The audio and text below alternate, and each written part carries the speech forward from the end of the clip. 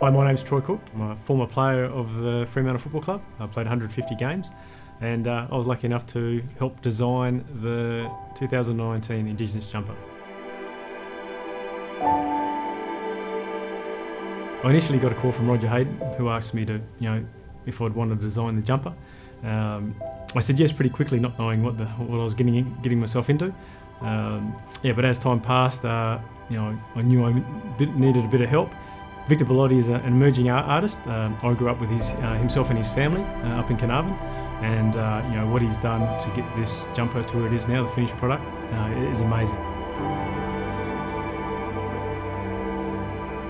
It all originated from where I'm from, up in Carnarvon, through Yamatji country. I wanted to use the main feature as the Gascoyne River. When I was growing up back home, the Gascoyne River was a bit of a playground for us. Like I said, it doesn't ever flow throughout the year, but when you do get heavy rains, throughout the year, it's amazing when the river does come down and it brings the whole place to life.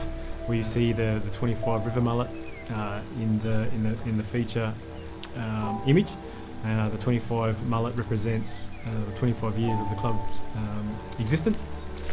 On either side, you've got kangaroo, emu, and goanna prints, which are significant food that were hunted up in Carnarvon. There's a fireplace with about 5 people sitting around, and that's to represent all the language groups that are from up that way, but also have passed through over the years.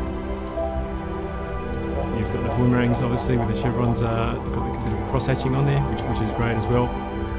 Through my mother's side, there's a Chinese symbol just tucked away, which my grandfather's Chinese from my mother's side. And I was born in 1976, which is the year of the dragon, so that Chinese symbol is the symbol of the dragon. For me to put something on paper, then to see it on the jumper now, what's pretty important to me, where I'm from, where I grew up, I love going back to the place now. It's amazing to see get to that point.